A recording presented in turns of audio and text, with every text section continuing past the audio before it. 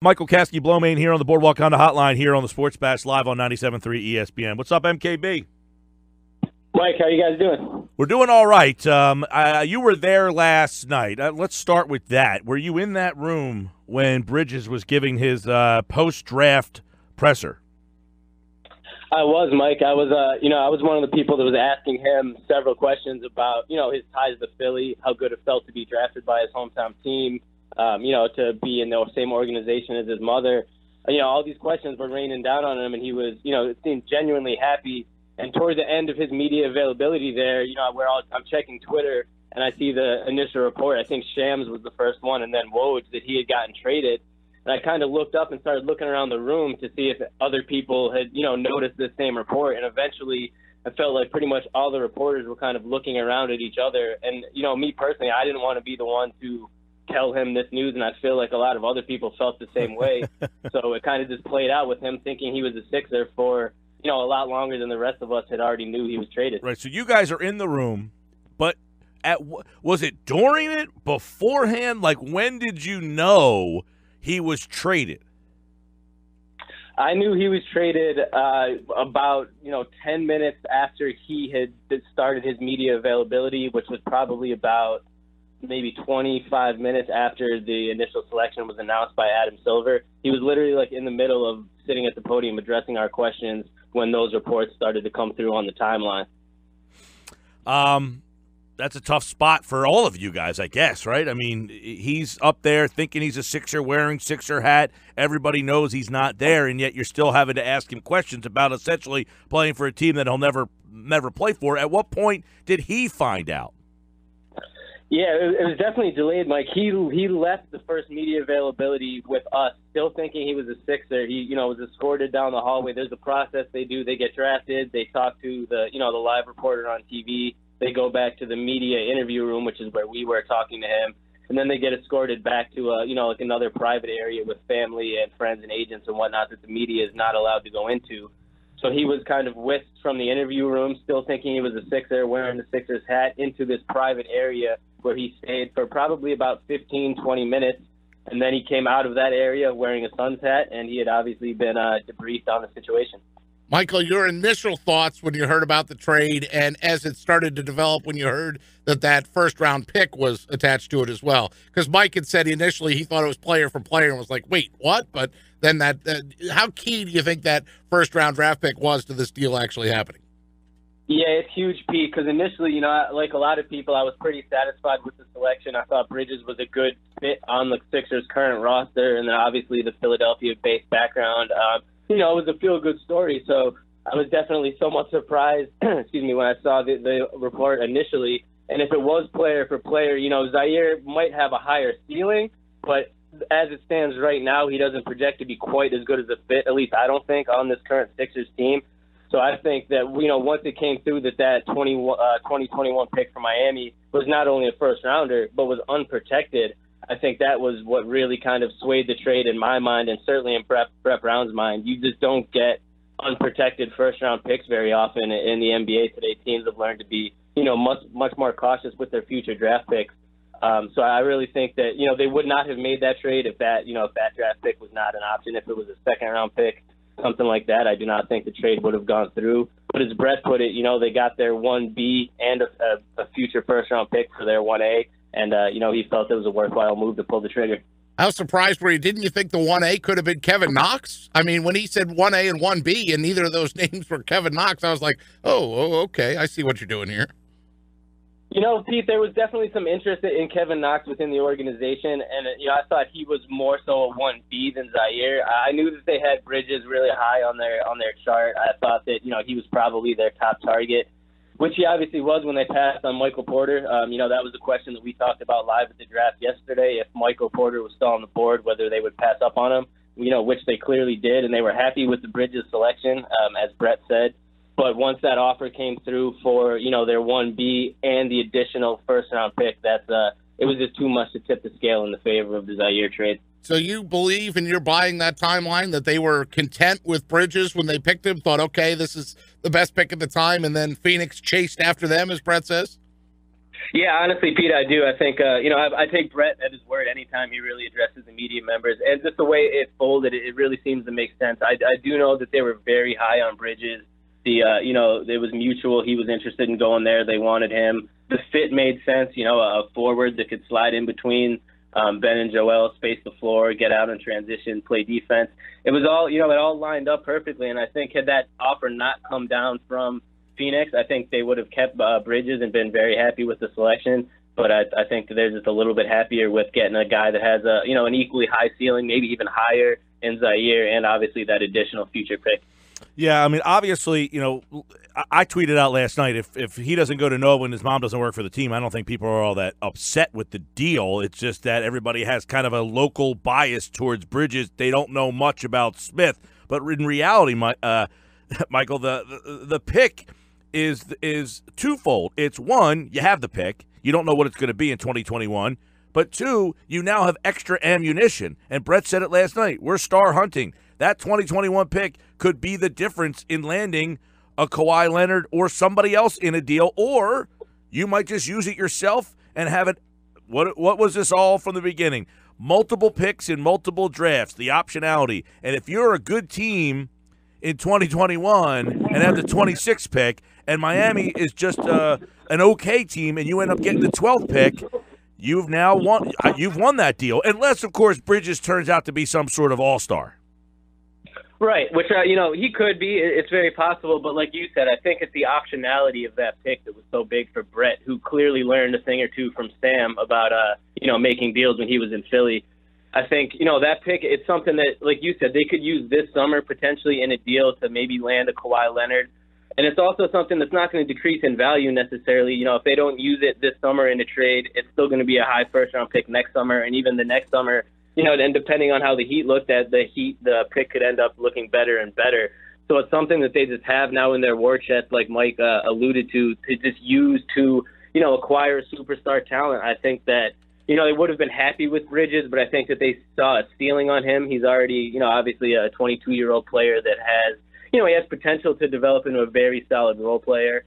Is he going to be a superstar? Probably not. And as, like Brett said, what this team really needs to truly contend is another, top-tier talent to pair alongside Ben and Joel. And, I think he thought that this trade gave them the best opportunity to do that when you factor in, obviously, that first pick and the untapped potential of Zhaire. Two-part question, Michael. What did you think of Brett Brown's performance as GM, if you will, or interim GM and head of basketball operations? And then two, how about the fact that last night he revealed that at the end of the day, he was the one that had the final say in that room? Yeah, Pete, I was pretty impressed by Brett, especially, with the trade. I think that's a move that, if he was making it as a coach, you might think that Bridges would have been the better fit in the short term as a guy that could potentially plug in this season and contribute right away. Zhaire seems to be a little bit more of a long-term project.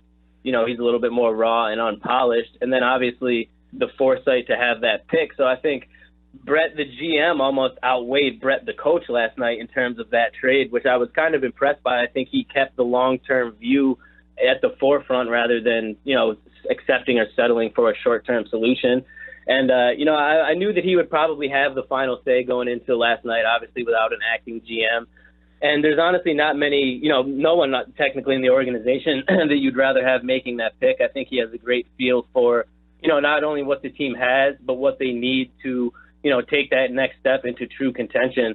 That's why, I think that the trade definitely ruffled some feathers, like Mike said, probably just because of the Philly background of Mikal Bridges. If it was, say, Miles Bridges that was traded, I don't think it would have been quite as, disappointing to a lot of people. But I think Brett really deserves a lot of credit for making a tough move and sticking to, a long-term vision and doing what he thinks is best for the team, even though it might not have been, the most popular move in the city. Michael Kaskey-Blomain is on the Boardwalk Honda hotline. Of course, you can check out his stuff at 97.3 ESPN.com. So he says we are star hunting. Does that trade now tell you, and his comments last night, Michael, that they are going after Kawhi Leonard, Paul George, LeBron James?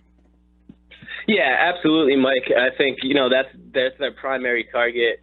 Those three guys, they would all fit perfectly into, the spot that the Sixers would need there on the perimeter. As we talked about yesterday with Kawhi, I think it's really a matter of his long-term commitment. They certainly have the arsenal to make a very, sound offer to the Spurs that would potentially interest them more than a lot of the other offers from across the league. Paul George and LeBron obviously will be in free agency, and the trade last night also helps them in that regard. They won't have to, they won't have to necessarily trade Jared Bayless' salary now with the trading down from 10 to 16. Save them a little bit of space on the books, whereas they could make a smaller move to clear the necessary space with, like, say, a Justin Anderson or a TLC contract rather than having to, shed the Jared Bayless contract for this year, which would be a little bit tougher. So that's a kind of another underreported, I guess, aspect of the trade is a little bit of cap space it opened up for them for this summer. So I think, everything's aligned for them to be able to go star chasing. And I think Brett knows that it's going to be difficult. Those three guys that you named, obviously pretty much every team in the league with the available space will want them and be after them. So that's another optionality. If it doesn't happen this summer, like we said about that Heat pick, it's not going anywhere. They can kind of, run it back in the sense coming into this year if they miss out on these guys, add some other free agents, and then, head into 2019 free agency with some cap space and, draft picks to use again. Do you think that Zhaire Smith is in the rotation and has a role right away? And if so, does that indicate that one of the guys, Bellinelli, Ersan, JJ, aren't back here? Mike, I don't think they know that definitively as far as if those guys will be back. I don't think that Zhaire is honestly going to have a role, at least to start the season. From what obviously I was not at Camden last night with Brett. I was in Brooklyn. But from listening to his comments last night and this morning about Zhaire, I guess the feeling is that they're really not expecting too much from him right away. I think it was a pick where they see a lot of raw and untapped potential and a guy that could really fit well into their style of play. And I think that it's kind of a luxury that they have with the team as currently constructed that, rather as opposed to the past rookies, they kind of, can not rely on Zhaire for as much production as they needed from, Michael Carter-Williams his first year or Ja or any of the other guys, Joel, obviously, when they first played. I think they're going to bring him along really slowly, maybe even spend some time down in the G League, certainly as a backup. And I think, I don't think all three of those guys will be back, but having Zhaire is just another rotational piece that if he develops throughout the year, they could use. I think most interesting will be obviously how it impacts Markelle Fultz. Obviously that's Fultz was brought in to kind of be an off guard, and Zhaire discussed, playing alongside Ben Simmons as an off guard too. So if he, continues to develop at a rate that he could see some minutes, I think it'll be interesting to see how that, affects Markelle's playing time as well. That's a question I want to get to in a second, Michael Kaskey-Blomain. First, I want to talk about Zhaire Smith and hear your comments when Brett Brown says he reminds him of Kawhi Leonard. Mike Gill and I wondered if that was calculated, like, hello, Spurs, are you listening? Or was that true praise? And then number two, maybe the potential's Andre Iguodala. I mean, are both those comparisons accurate for Zhaire Smith? That's a great question, Pete. And I was wondering the same thing when Zhaire said that last night that Brett had compared him to Kawhi. It was definitely a coincidental considering the rumors that are circulating about Kawhi coming to the Sixers. That's obviously, a comparison that Brett is making to, favorable. He's not nearly at the level of Kawhi Leonard right now, but I think that Brett sees the two-way potential in Zhaire, a guy that really can get after it on the defensive end and out in transition, and then also get after it on the offensive end. And Brett was obviously, he was in San Antonio when they drafted or traded for Kawhi on draft night, out of San Diego State. He was kind of an unheralded forward. And, Brett worked with him, obviously, his first 2 years in the league to help him get to where he is today.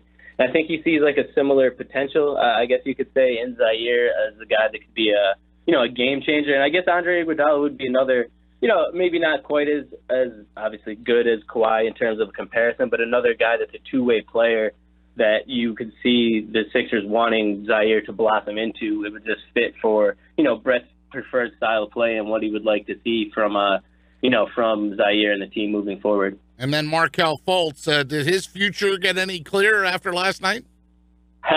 That's another one, Pete. I think it's actually kind of quite the opposite. Drafting two guards and, obviously Zhaire Smith and Landry, who was obviously on with you guys earlier. Two guards and obviously Fultz coming back into the mix. I think that does not make his role any clearer on the team. Obviously, depending on, if JJ comes back, maybe there's potential for him to slide into the starting shooting guard spot. But really, so much of that depends on the work that Markel's putting in right now over the summer, kind of away from us. It's obviously been reported that he's working with Drew Hanlon, and a coach that's worked with a lot of other guys like Joel and has helped them, develop their game. So it's going to be a lot up to Markel and the work he puts in this summer to see, where he fits in next year. But I think Zhaire being on the roster not necessarily puts pressure on Markel, but it's certainly a more pressureful situation than it would have been if, say, they drafted a guy like Bridges that plays a completely different position rather than a guy that could, potentially be ultimately competing with you for, playing time. You were up there last night. There were some other trades. What was kind of some of the behind-the-scenes background stuff going on with, maybe the Doncic, Trae Young trade? What were some of the things that stood out on a wild draft night? I think a lot of people were surprised by that Trae Young trade just by the fact that the Hawks took him so high. There was, definitely a buzz in the interview room that he had been drafted a lot higher than initially expected. And I think there was a lot of surprise, amongst the people I talked to down there that there wasn't any actual players traded. Like, all the trades that really went down were involving picks and guys coming in, when there was a lot of projections coming into the draft that there could be, guys on the move all the way up to Kawhi to lesser players. I think a lot of people thought there might be a little bit more action in terms of players that are already in the league rather than just trading of picks. But otherwise, it was definitely it was one of those drafts I think that kept you on your toes a lot. There was a lot of movement and a lot of guys that dropped. Obviously, Michael Porter dropping was one. Did you think when he was on the board at 10? Did you think that's who Philly was taking? Mike, I didn't. I really thought they were going to stick with Bridges, and I thought they were going to keep Bridges. I didn't see that Smith trade coming. Once Porter fell that far, I felt like there had to be some sort of red flags, and I knew that, the Sixers are looking to compete now as good as Porter could be in a year or two. I think they're past the phase of, the red shirt situation that they dealt with, and I think they were looking for someone that could kind of contribute, on a quicker timeline. Interesting. All right, Michael Kaskey-Blomain at The Real Mike KB on Twitter. Give him a follow there. Check out his piece on Zhaire Smith right now at 973ESPN.com. By the way, Landry Shamet, who was on with us earlier, 44% three-point guy. I kind of described him as a bigger, I don't want to say T.J. McConnell, but a guy that can handle the ball and take some pressure off of Ben Simmons, but probably a better NBA three-point shooter than McConnell is. Yeah, absolutely, Mike. As I said last night, I didn't know too much about Landry after he was selected. I got to obviously meet him and talk to him last night, and I did a crash course on his game, last night and this morning when I got back looking into some of the film. And he does project to be a guy that could fit in. Like he said, he thinks he'll fit in really well with the team just because of his ability to space the floor. Like you said, kind of like TJ with a better shot. He thinks he'll be able to play real well off Ben and Joel with that game. So, that's something obviously the team needs, a guard that could shoot. So there's some real potential, I think, for him if he puts in the work that's necessary to, carve out a nice role for himself on this team.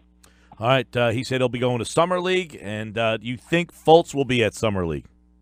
You know what, Mike? I don't. I think that could still change, but I think that the team wants him just to put in the work on his shot throughout the summer, away from the cameras and the media, and to just come back at training camp as close as he could. So that could change, but right now I don't expect him to be playing at Summer League. All right. Michael Kaskey-Blomain, more on the Sixers offseason, June 29th. The free agents need to decide if they're going to opt in or out. That's the LeBron James, the Chris Paul, that type of guy, and then NBA free agency on July 1. Michael, enjoy the weekend. You the man. Thanks, guys. You too. Great talking to you.